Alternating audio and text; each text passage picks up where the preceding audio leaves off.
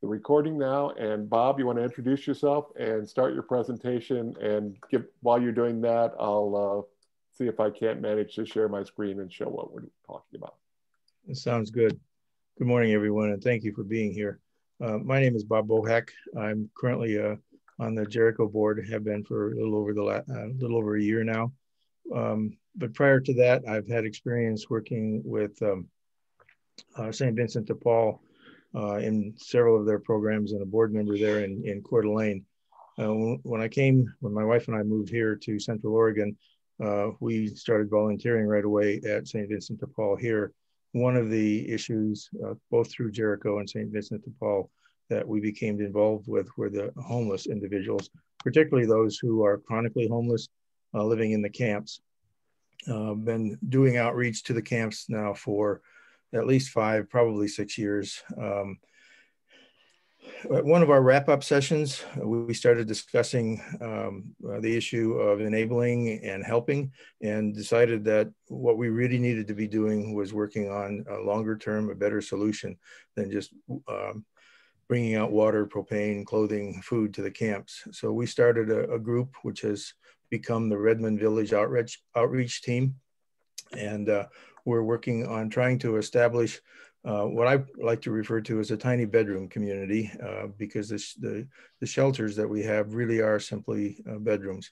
And I'd like to take this opportunity today to kind of tell you where we're at, what we've developed, and essentially what we need to proceed. Okay, next slide. I'm working on that here. Over the past, it's pretty close to 4 years now, there have been more than a dozen, probably more like 15 to 17 of us, not all at the same time, but have been working on this. We're all citizens here in Central Oregon. Almost all of us live in Redmond, and that we work one way or another. So many of us with the outreach program, but others that have been involved with housing issues, Jericho Table, Ben Church, and other places. And our mission has been to get an organized effort to address the greatest needs that we've observed while doing our outreach. And one of those, of course, probably the most immediate, is safe and secure shelter. Something that will transition the individuals who wish to transition, and not all of them do all of the time, but those that wish to transition from where they are, as they themselves say it, living in the dirt, we say living out in the junipers, to some more permanent housing. So we set ourselves up to explore what was being done in other communities. And at that time, Opportunity Village was being opened in Eugene. Since then, there's been Hope Village, and of course, several villages in the Portland area. So we became organized in about 2017, wanted to take a look at what services existed and what didn't. And that's when we discovered this concept of what was called tiny home or tiny houses. And as I said, I prefer tiny bedrooms. This last year and a half, it happened that Jericho Road was forming and conducting a feasibility study for services to the homeless. That's kind of where we're at right now. We've collected a fair amount of data and really have tried to pattern ourselves off of what has been provided, and we believe successful, in Eugene through Opportunity Village and in Medford through Hope Village, although there are other ways of dealing with houseless. In my mind, I see this as a jigsaw puzzle, probably more like a 1,500 size puzzle rather than a 200 size puzzle. And a tiny bedroom community, we believe, is one of the pieces that will help the situation here in Central Oregon and give people a path. Again, those that desire it, from where they are right now to better and more permanent housing. So we took a look at dealing with these individuals, what really were the needs, what was provided in the way of services, and what was lacking.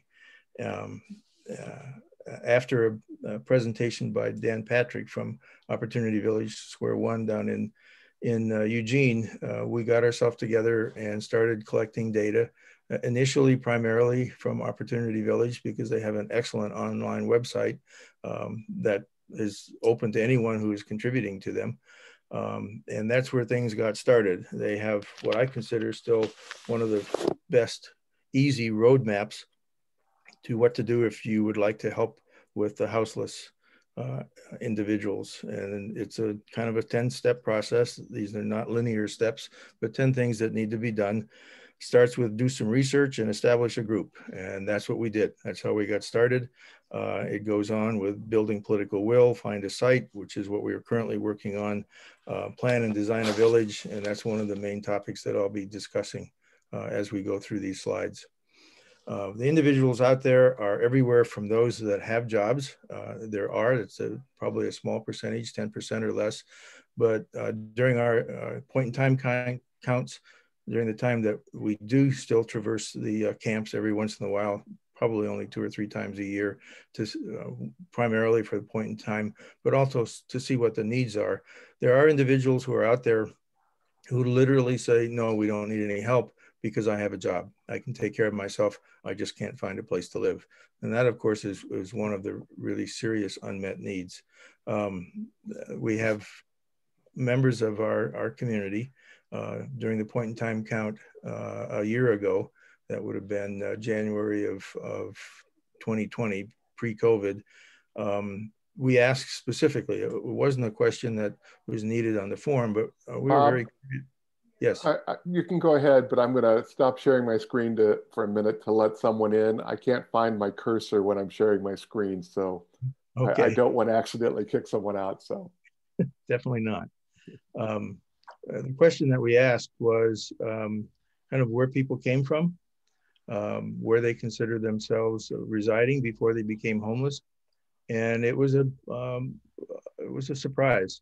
Fully 80% of the individuals that we questioned, and everybody that we questioned answered the question, said that they either have resided for a number of years or were born and raised in the Central Oregon area, anywhere from Prineville to Terrebonne to Redmond, a few in Bend. But the very large majority of the individuals who are out there in the camp consider themselves residents of Central Oregon for life, that they have either come back here or they were raised here, and they're here for a reason. There are individuals, we've met a few, who each fall get sick and tired of the rain on the west side and move over here, so that they certainly exist, but they are not a predominant number in the camps. All of the folks that are out there do share one thing in common, and that is the need for safe and secure shelter. What is most prominent in my mind, because it was shocking when it first occurred, when we were transitioning from a winter shelter at Highland Baptist to one that was essentially community-based. And John and Kurt, if you've got any reminiscences of that, please share. I felt at the time that would be one of the best ways to get people during the most difficult time of the year, the winter, out of the camps and have something warm and safe. And that didn't happen. It was rare to have an individual from the camps that would leave the camps, come into one of the churches that generously gave of their space for these individuals, because it wasn't practical, because they would lose their belongings. The thievery out there is terrible. And so it would be generators, it would be water containers, it would be anything of value that could go missing if somebody was not in the camp. So they either banded together, in which case maybe an individual or two would come into the winter shelter, but largely they would not. Since that time, several years ago in our outreach, we've encountered many of the organizations represented here today. And I can't say more than just thank you. I mean, it really does take a village to help the individuals. And so we have what I consider a very good working relationship with a number of the service providers and those who are also trying to assist those that are homeless right now. There are a few places in Redmond, a few.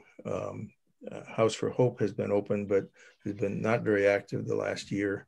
There are a couple of homes, as I understand it, that do house vets, but we're talking about the number of individuals that you can probably count on your hands. And the population of those who are out in the junipers right now is well over an order of magnitude larger than that. Talking with the city police who are out there all too often, and from what we've seen in point in time counts, I would say currently that there's probably 150 plus or minus 50. There could be more, and they're really scattered everywhere from the transfer station down to the old rifle range along 126. And after, gathering this information, having these experiences, the really big gap is how do you get someone from living in the junipers, whether it's in a tent, an RV, or something in between, to stable, permanent housing? How do you get them off of drugs? How do you help with their mental illness? How do you get them back into what we call a community? And so the gap that we've concentrated on is trying to build one of the ways that gap can be filled. Transitional housing, safe and legal parking, which I hope we'll talk about today and certainly will be talked about next Tuesday.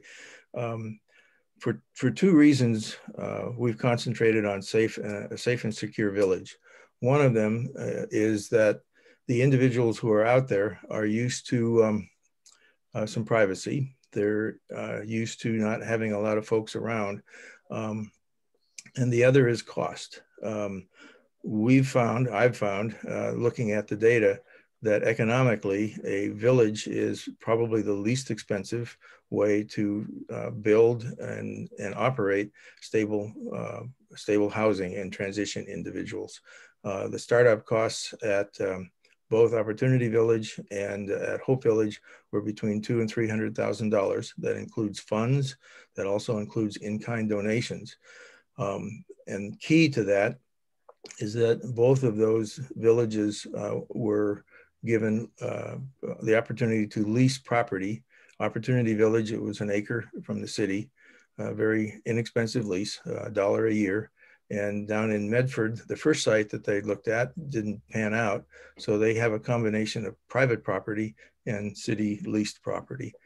And both of them are roughly an acre in size.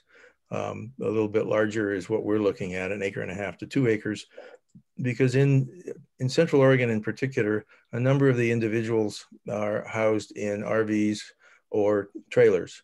And as we've discovered again this last winter, even though those may not be in the best of condition, the individuals who live in them, essentially, that's all they have. And it's very difficult to have them give them up. One couple in particular took essentially 2 moves to get them out of the junipers into secure parking in Bend this last winter. They simply would not give up their RV. I don't think any of us here would want to buy it or use it to camp in, but it's all they had. And the transitional part of transitional shelter is really critical here.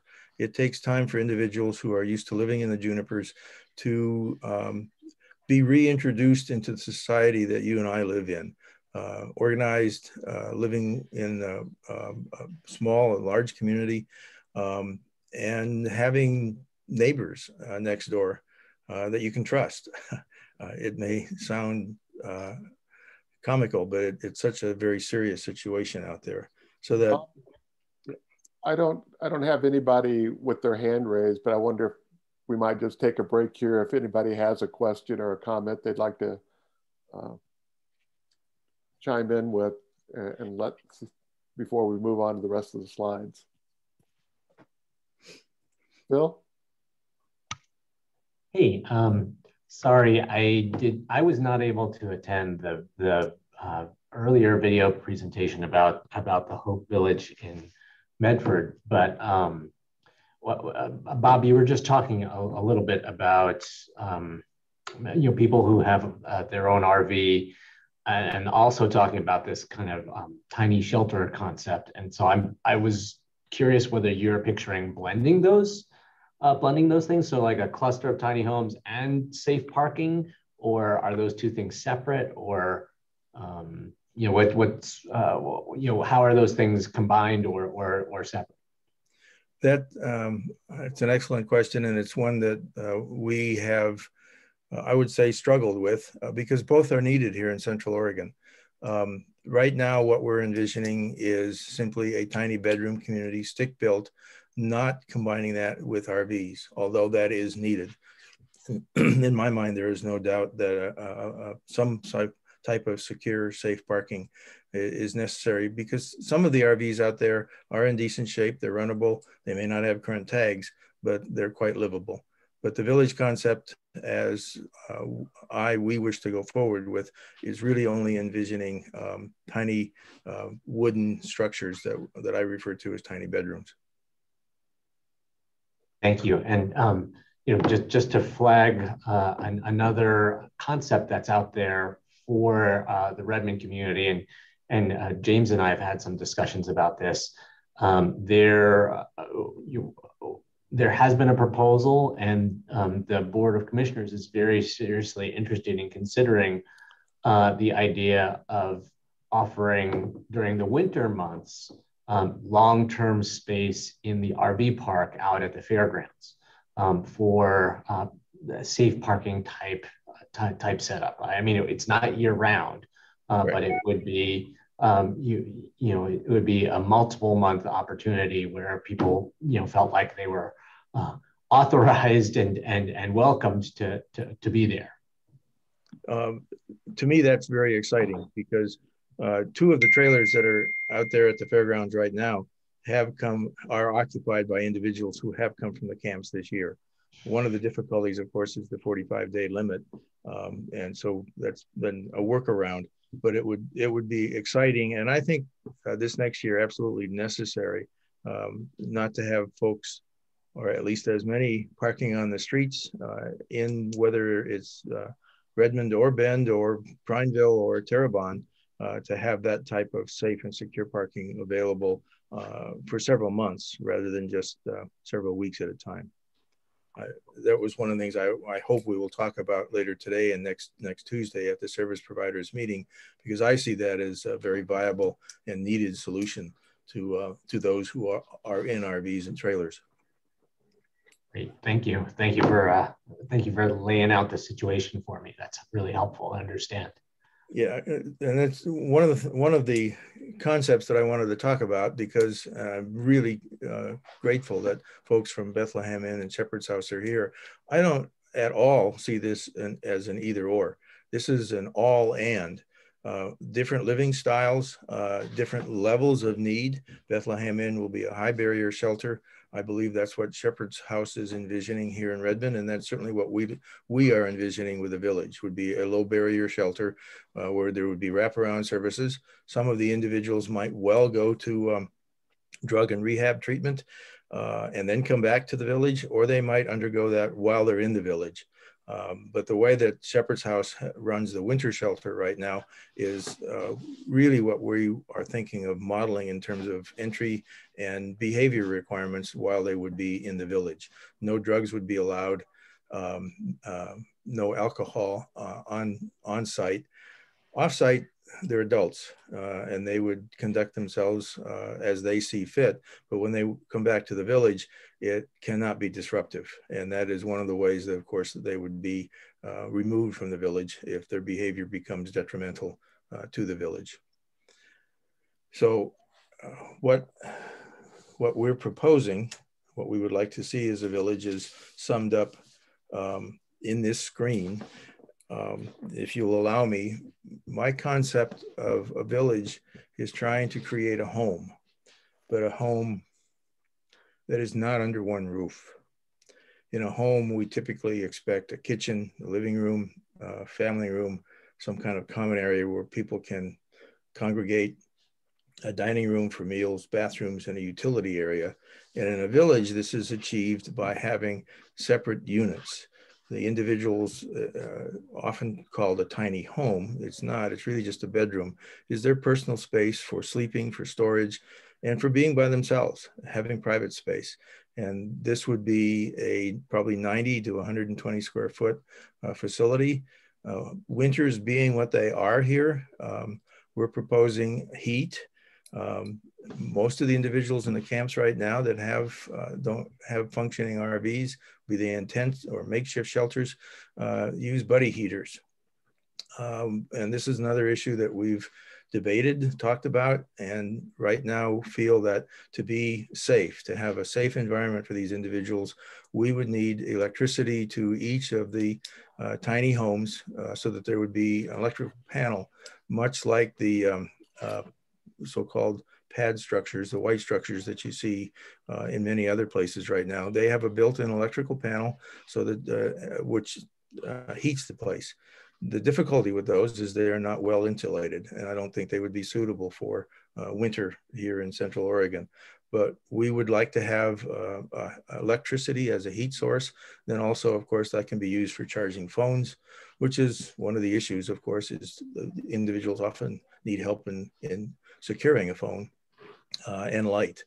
Other structures, because of necessity, because these villages are built on leased land, they typically have to have these tiny bedrooms mobile, as well as a mobile kitchen, not unlike what we see on the streets of most cities nowadays, but a place to prepare food.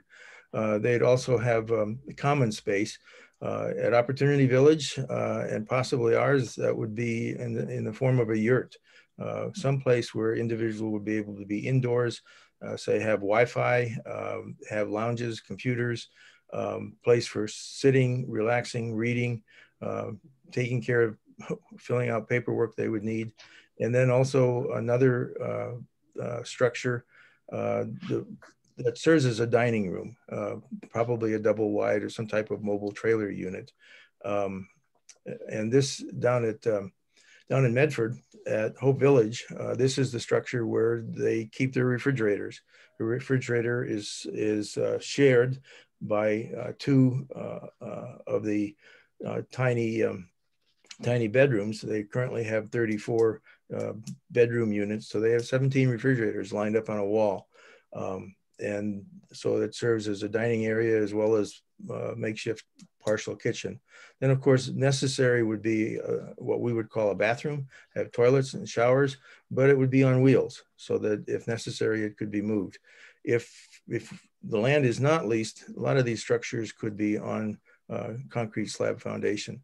And lastly, but also very important, would be a utility area. So there would be laundries, probably as they have in Medford, a small building where it's right next to the entry gate. So the person monitoring the entry, which is limited only to residents and guests, would have a warm place to stay.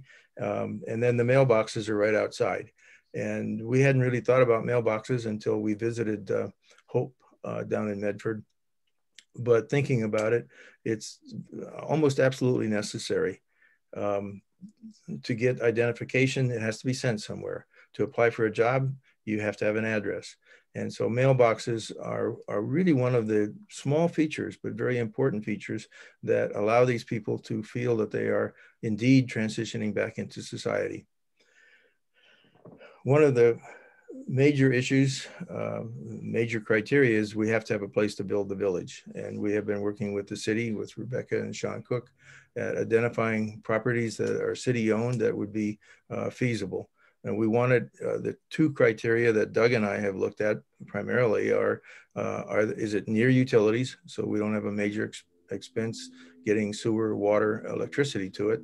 And is it in a location where the individuals in the village can access businesses and services if they need to do so in person? So very definitely within the UGB and preferably within the city limits. We've identified 2 sites, one of which we think of as near ideal. The difficulty is it's city owned, however, it's in the airport addition and therefore has rules. It has to conform to FAA conditions. And I have no doubt that we could conform to that, but that also carries a price tag now, which is $8,000 per year per acre. And that's one of the reasons we're looking at another site, which is slightly less than an acre, not nearly as desirable. Between the canal, the literal canal, it's along Canal Boulevard, and Highway 97 in close proximity to the hospital. So safe and secure locations. My personal belief is that in order to achieve that in Redmond for a first structure of this kind, it needs to be outside of any residential areas, although the one in Medford is fairly close to homes and it's also in the industrial area. But there will be kickback. There will be the so-called NIMBY effect, and the fewer people that reside near this that feel somewhat insecure, have anxieties about such a shelter, I think needs to be minimized until here in Redmond we have one up and operating to see that they're actually beneficial to the community, not detrimental. But our goals are to provide a safe, secure location within Redmond that is conducive to people transitioning from being in the junipers, having what I would call less than desirable living conditions, into more stable living environment and back into kind of our community at large, being productive members. Are there comments or questions?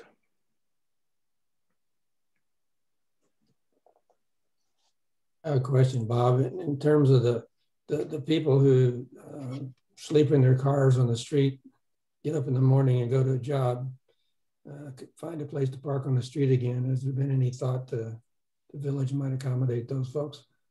Yes. Yeah, this would be one of the populations that would be, in a sense, most easily accommodated and helped by this. Even the individuals in the camps who have jobs, live in a trailer, they, of course, parked illegally according to the law. And being in a village like this would at least eliminate that anxiety of whether they would have that for any time in the future until they have enough security deposits, et cetera, amassed so that they can find and afford a place to rent or to have a mortgage here in town. Yeah, the targeted individuals, of course, what we work with outreach are the chronically homeless, but there are other individuals, those that are coming out of prison, currently don't have a place. I came across one this winter, and being part of outreach, you know, he needed a tent, he needed a heater, and all I could offer, because we don't have any shelter here in Redmond, is, you know, there's a place in the camps, and he says, I'm not going anywhere near him. There's too much drugs out there, and I don't want to become involved with that. So having a shelter like this would be the precise place that this individual could go. So Bob, am I on about the right slide? Yes. Yeah, getting near the end.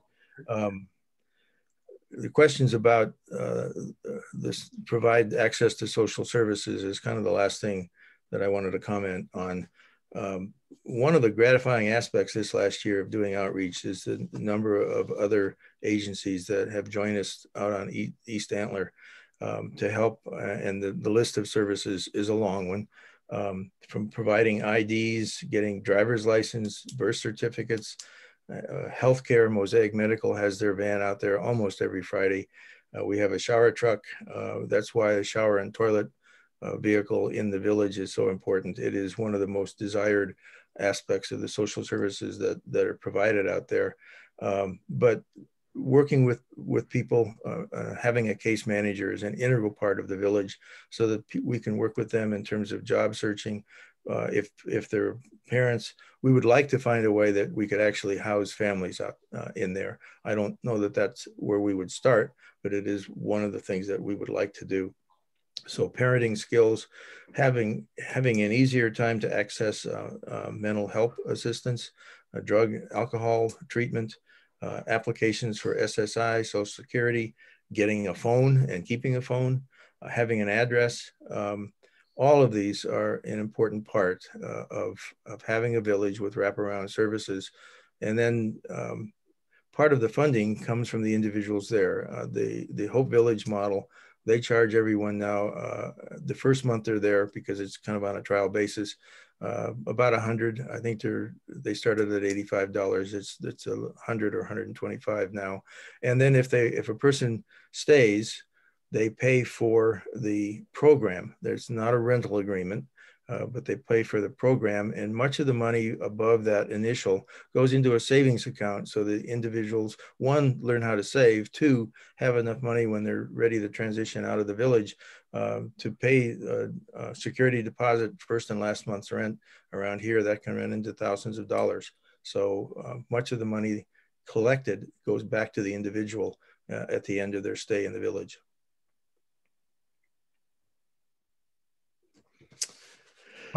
Bob, can I ask a question? Yeah, Rick. I was curious about the funding, sustainable funding for this. Is there a number you anticipate? It doesn't sound like, $85 a month. It's probably self-sustaining.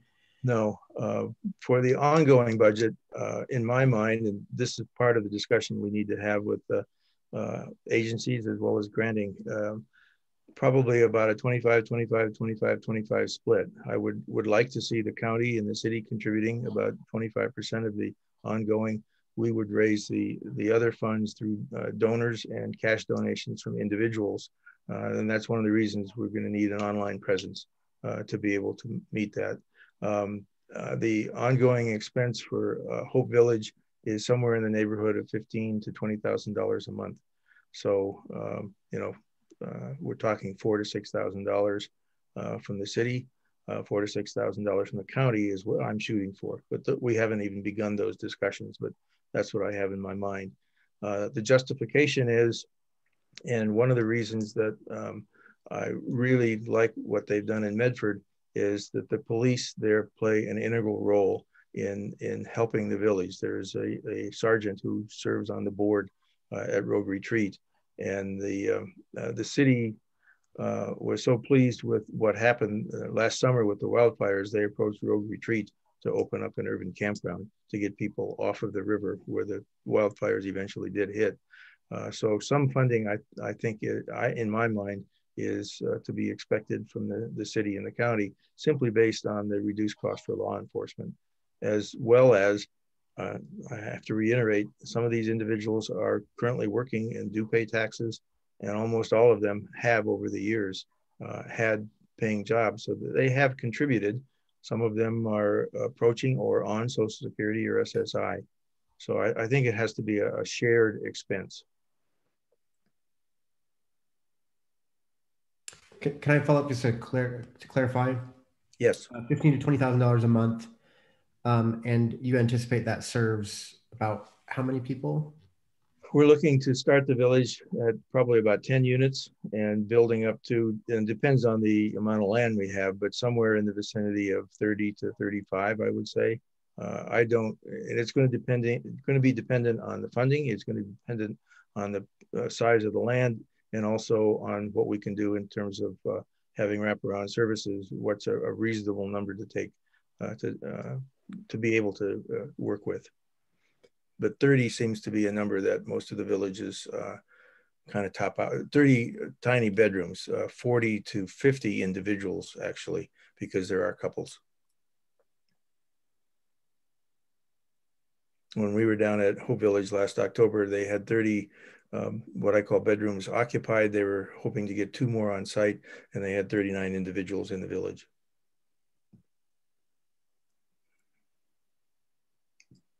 Any other comments, questions? Phil? Um, Bob, I just also wanted to offer that the county is currently trying to put together a map and inventory of properties that we own within and very near to the city of Redmond and the city of Bend. And there are, I was just taking a quick look. There are some substantial sized county that the county owns a massive amount of land on the east side of Redmond. Yes. But there's also a couple of pieces that that I'm seeing one piece, and I don't know what the status of these pieces of land are, what we're using them for currently, but there's like an 8-acre piece a little bit a little bit west of Sage Elementary School, and there's a couple of acre piece just a little bit north of the Opportunity Foundation off of Evergreen.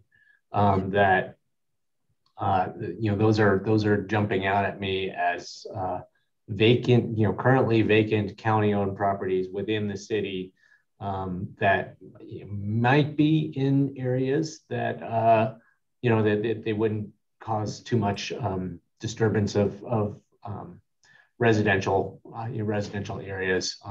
Or like with that 8-acre piece, it's big enough that you could buffer buffer any neighbors from disturbance. We live only about 3 blocks from Sage. I know west of Sage is the cemetery. I'm not sure what would be county owned going up that hill. Most of that is housing now. I mean, there's the cemetery, then you cross 31st, and there's this, just from the satellite imagery, it looks like a big open dirt patch or like maybe a mining site. I mean, there's a whole bunch of red earth showing. But west side of Southwest 31st Street. There's a lot of residential around there, and that's one of the reasons that was one of the pieces that I believe it's one of the pieces we initially considered, but because of its proximity to the residential area, we kind of ruled it out. The other off of 126, we looked at a piece up there, but it is not adjacent to the utilities, at least the city-owned property. The county-owned property there, I'd have to take another look, but access to utilities is a major issue in that area. Yeah, the piece that I'm seeing is it's literally just north of the Opportunity Foundation, about maybe a quarter of a mile, less than a quarter of a mile. That might be the old mill? The has a lot of lumber, or at least wood, stacked on it. If it's south of 9th, or I'm sorry, west of 9th, that could be the mill. Yeah, we can kind of poke around in this later when you guys get the inventory.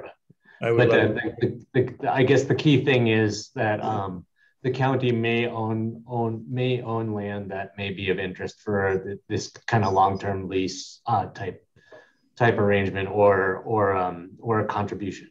And in a lot of ways, that there are some. The county also is going to have access to some American Rescue Plan dollars in the near term. So in a lot of ways, it might be easier to, or it might be a smoother, easier request to pitch us on offering land and construction costs, first costs, rather than asking us for annual support. Or I guess, maybe, if it ended up being a county property, then the offer of the land could be, part of our annual support. That's terrific for me to hear. Thank you. We're definitely. I'm only one of 3 commissioners, but that's the way I see it. We'll just sign it over. To have that opportunity to explore that would be terrific.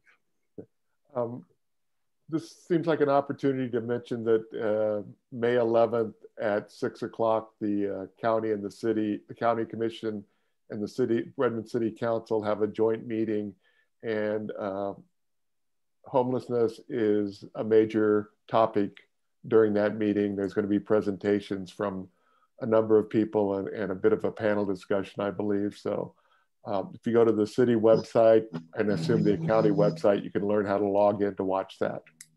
I saw Rob had unmuted himself. Do you have a question, Rob? Oh, I was just going to ask him about time frame. What do you, like the safe parking? I mean, that's a relatively easy project. I mean, you're not talking about digging up utilities and whatnot. Is there any idea of a time frame of when we could participate, maybe with the city in a safe parking area? Because we could use that yesterday. Yes, and it's going to be needed, I think, over the next 6 months greatly. I was really excited to hear Phil talk about the possibility of the RV park, trailer park out by the fairgrounds, because that would be a great way to get through the winter. Next Tuesday, I know there'll be more opportunity to talk about safe parking. There has been safe parking, very limited, but safe parking in Bend this last winter. And I hope that will be an option that is seriously considered here in Redmond. I think liability concerns are going to have to be addressed and possible sites. But there is already a site near the highway that is nothing but gravel that would be really easy to park RVs on. It's owned by the city? It's owned by the city, yes. And at our Redmond Service Provider meeting, which is also on May 11th at 10:30, Stacy Whitty, who is founder of REACH Central Oregon, is going to be there and she ran the safe parking program in Bend. So she's going to be there to answer questions and give us some information about that. And we have already shared with the city information about Bend's program over the winter in hopes that maybe we can get whatever is needed to bring something like that to Redmond. So May 11th is a big day for us.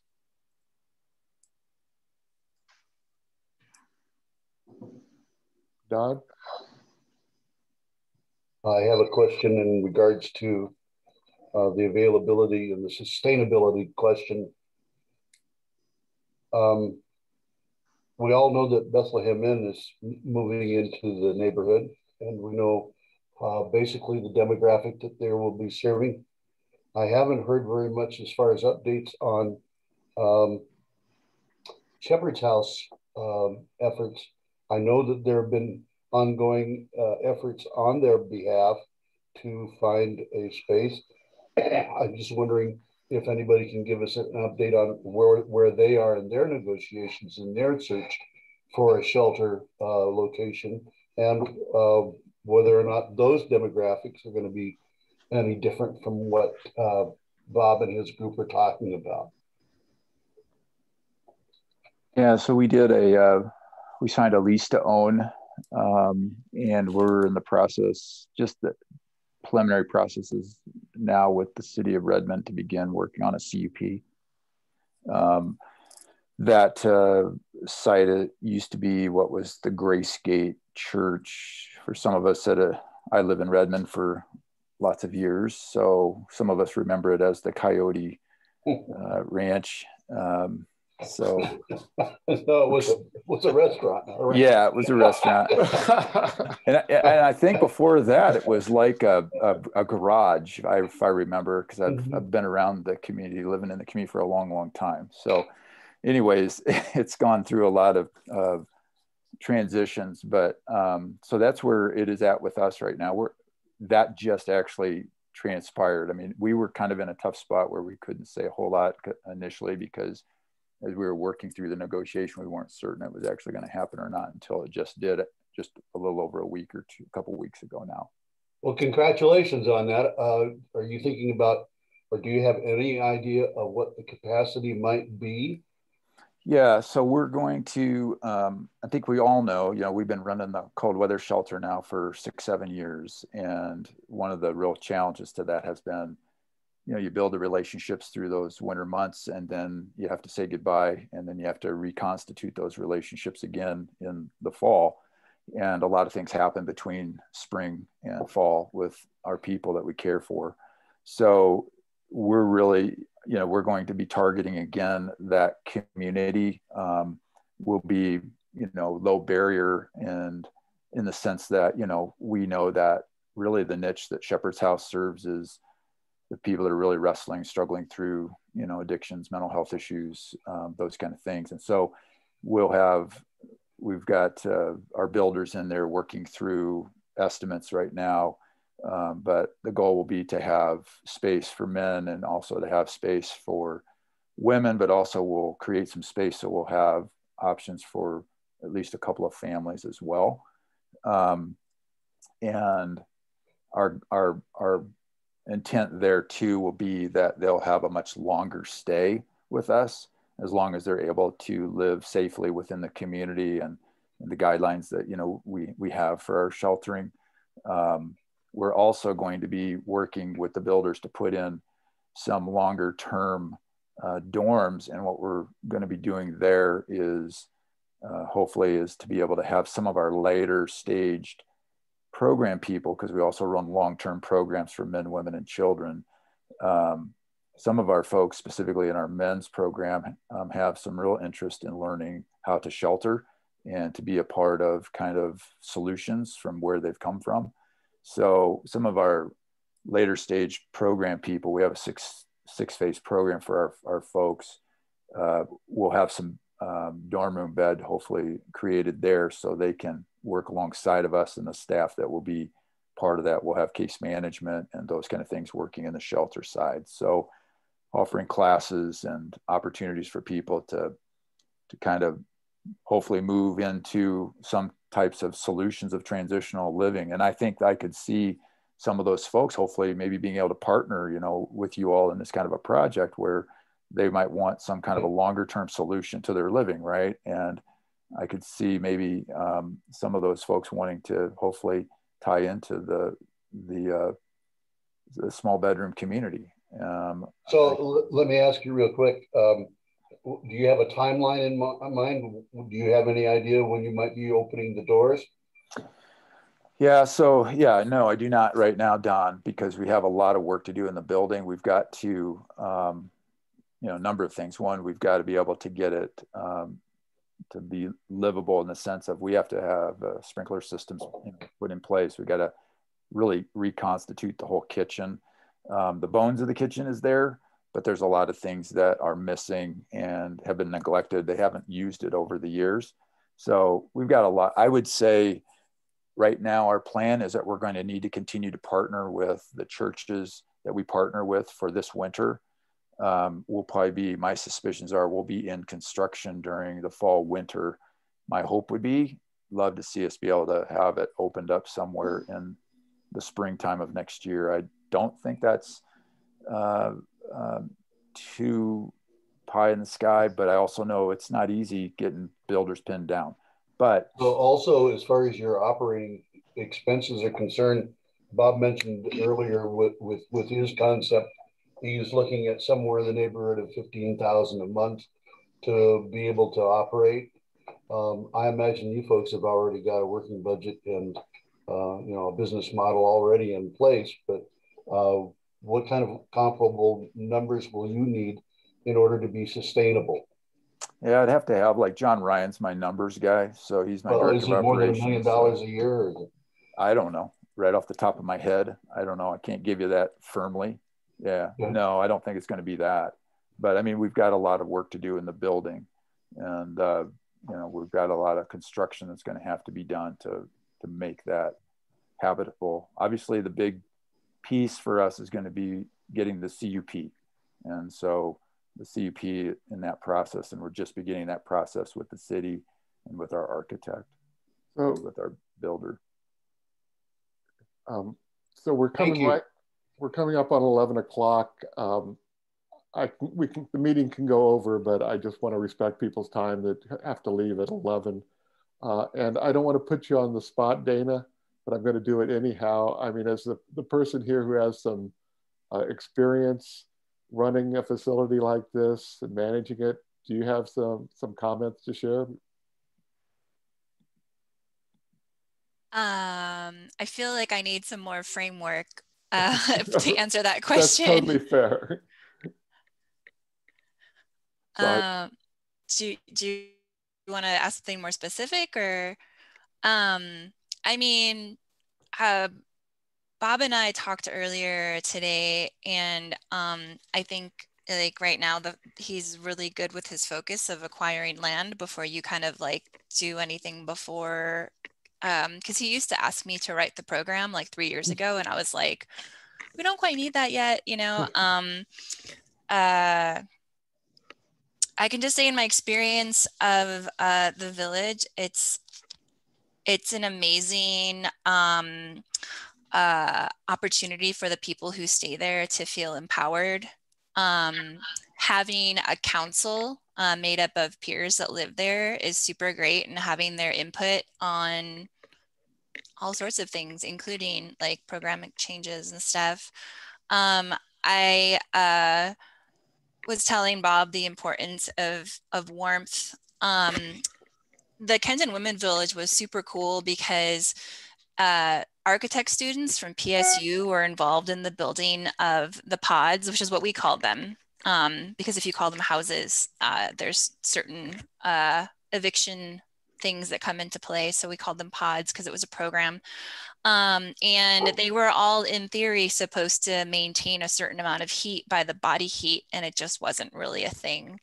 And so the importance of heat and power is great. And thinking about water and kitchens and hygiene, bathroom sources, which don't always have to be plumbed. Like we had a mobile kitchen that was in a truck trailer that was like built into it. And we had a shower and bathrooms that were in a truck trailer, along with porta potties at the first location. The second location is somewhat different. Yeah, I don't know. Without really being prompted with what you're looking for, those are just some things I think of. Actually, that was kind of along the line of what I was thinking about. And I mean, was Kenyon Village transitional? Yeah, definitely. And it was cool because I had a co-manager, and we were both kind of program managers, but we also did case management. And so, you know, there were goals that were set, and we would try to have metrics of success by certain dates. And, you know, you were only guaranteed a spot in the village to a certain point, and unless you were showing some sort of progress, obviously that progress can, you know, be somewhat flexible, but just showing that they were working towards independence and transition. And I also just want to say, like the community loved us. We were involved in the neighborhood coalition, or neighborhood, I guess it's called the name, you know, the Kenton Village neighborhood whatever group. And we were involved in the local community garden, and we regularly did like garbage cleanup and participated in the Kenton Farmers Market. We grew our own food on site, and so some of the ladies would go sell that at the farmers market. And then also there was like this guy that was kind of like independently wealthy. He was retired, and he had started this program where he would provide people of lower income a commercial grade sewing machine, old billboards, and like everything you could need to either make his design of a bag, and he would buy it from you at a per piece amount, or you could use the supplies he gave you and make your own design and sell it at whatever price you wanted to and become like your own entrepreneur. So that was super cool to have like a social enterprise piece. Yeah. Thank you. That's what I wanted to hear about. I appreciate it. I mean, and it sounds like so much of this is things that we take for granted in our everyday lives, allowing people who are living out in the junipers, as Bob said, to have the opportunity to have those very basic things and really establish a community. So any other questions for Bob? Or you have some more comments, Bob? No, I'm really excited to hear the comments and the input that we've gotten today. I really look forward to bringing this project to fruition. And it's, the saying at Opportunity Village is, it takes a village to create a village. And that is absolutely on the mark. We'll bring more people into it. I really do hope to see the village up and operating in about 12 months. That will be dependent on finding land and then, of course, raising the funds.